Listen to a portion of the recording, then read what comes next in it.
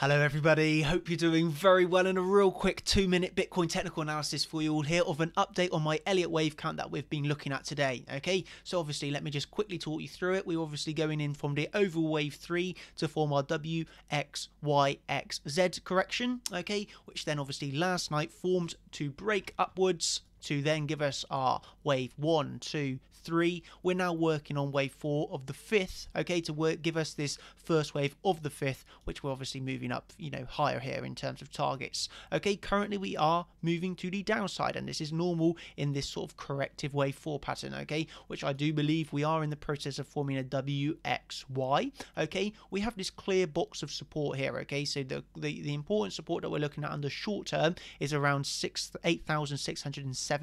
Okay, if we are to break that, then we obviously have the 382 here taken from the bottom of our wave 1 to the top of the 3rd here. Obviously if we move it up to the bottom of wave 2 slightly, we're getting slightly different regions, but we're looking around 8,588 down to around 8,548, okay, for the 382.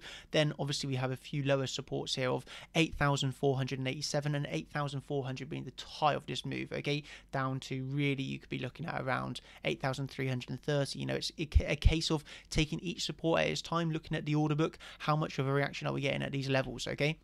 So that is, I've finished trading for the night now. I've been trading for nearly 40 hours, and I am so tired. So I'm going to take a rest now. I'll keep my alert. Well, I will keep my alert set off overall resistance break. So if we do break up overnight, but downside targets, I'm not going to wake up to trade. I'm dead. I've done too much trading today. So yeah, that's what I'm looking for, my targets for this wave 4. We'll see how this plays out overnight, or if we end up moving for a sideways WXY, okay? Those are the scenarios that I'm looking at, okay? If you haven't, be sure to obviously come across to my Instagram, where I have posted that whole Litecoin setup for you all. So I've talked about the whole Litecoin setup and given the entry, the price targets, and obviously the stop loss, which you all love. So yeah, that's over on my Instagram. Be sure to check that out, and I hope that you have enjoyed this video with this little Elliott wave analysis that I've been trading from today. All right then, cheers, bye.